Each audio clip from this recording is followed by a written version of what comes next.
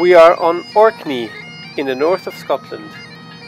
Famous for its ancient civilizations, it now pioneers a new form of renewable energy, energy from the sea. Strong currents and high waves around the islands make Orkney an ideal location for harnessing marine energy. The Crown Estate, the government agency that manages the seabed, has designated 10 areas that can be leased for marine energy production.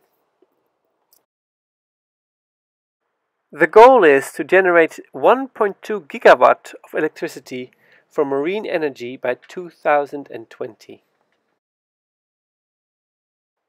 The publicly funded European Marine Energy Centre, or EMEC, has turned Orkney into a breeding ground for the newest developments in tidal and wave energy.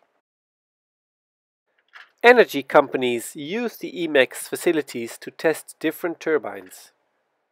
So this one is floating and anchored to the bottom. It connects up. It connects to the kind of. They have EMEX tidal site and wave sites obviously have the connections to the grid, to the substations on the shore, and they have an anchoring system which they've developed themselves as well. So it just basically hooks up to that, connects to the grid, and begins generating. So there's two arms that kind of swing down, and each they've got turbines on the arms. Yeah.